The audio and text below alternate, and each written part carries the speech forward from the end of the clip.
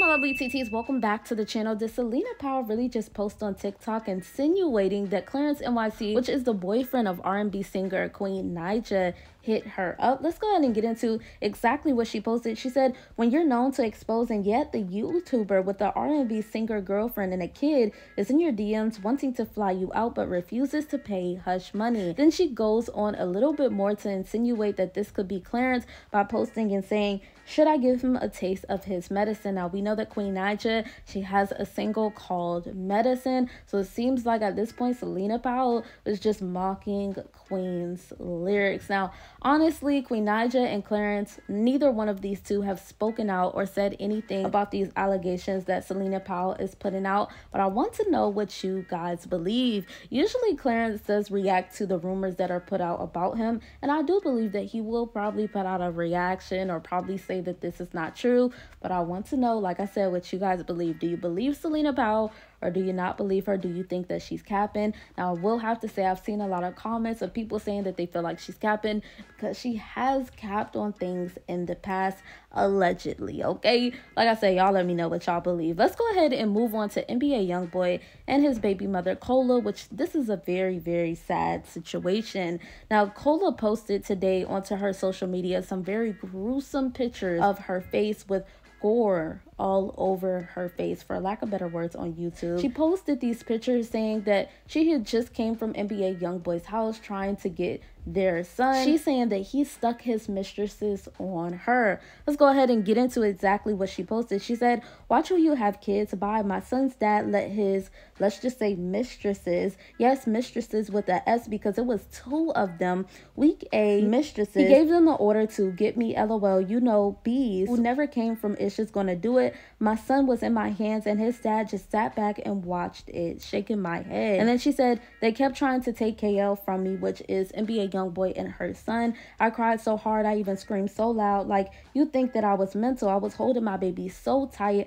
I was never letting my son go. Swing on you low life mistresses. I came for my son and I left with him. She also said, I would be wrong if I pressed charges on y'all for doing me like this with my baby in my hand, but karma gonna eat y'all A's up. I got my son back. I'm happy. That's all that matters. 5 stitches later, and her week A fist ain't do this. Shorty had some. Then she decides to post some receipts showing the text messages between her and NBA Youngboy and even her and NBA Youngboy's wife, Jaslyn. She said, he's so unreasonable, so happy this is all over with now. I asked his wife if she can ask him to get KL's flight and he said no. Keep in mind the flight is $1,300 for both of ours round trip, and all I asked him to do was pay for KL. Still couldn't do that. And she posted text messages. This is Jaslyn. She says, I'll send Motrin and Tylenol with him, but he woke up yesterday feeling bad. He just feels warm but don't have a cough or nothing, so I've been giving him that and Pedialyte. It's probably from the air conditioning being on, and then outside it's probably hot. He will be okay.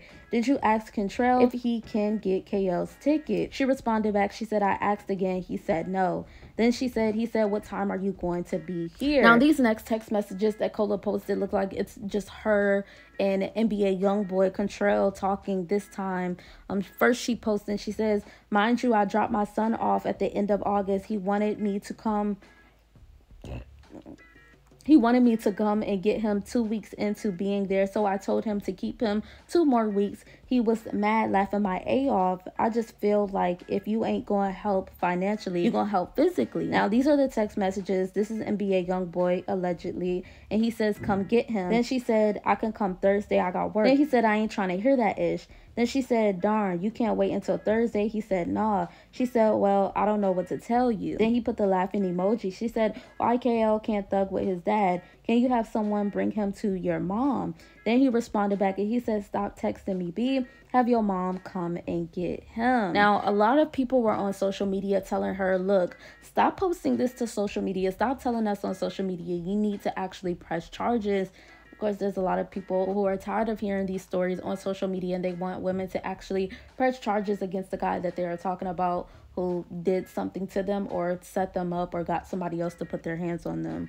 Well, Cola decided to post and let it be known that the hospital actually pressed charges. She said, "For y'all info, I'm not sparing ish. When I went into the hospital, they already called the police because they are mandated reporters, laughing my effing A off. It's just a waiting game." So it looks like NBA Youngboy might be in some more trouble. I mean, NBA Youngboy was literally just asking his attorney to ask the judge, can they cut down some of the restrictions for his house arrest, because he was starting to lose weight.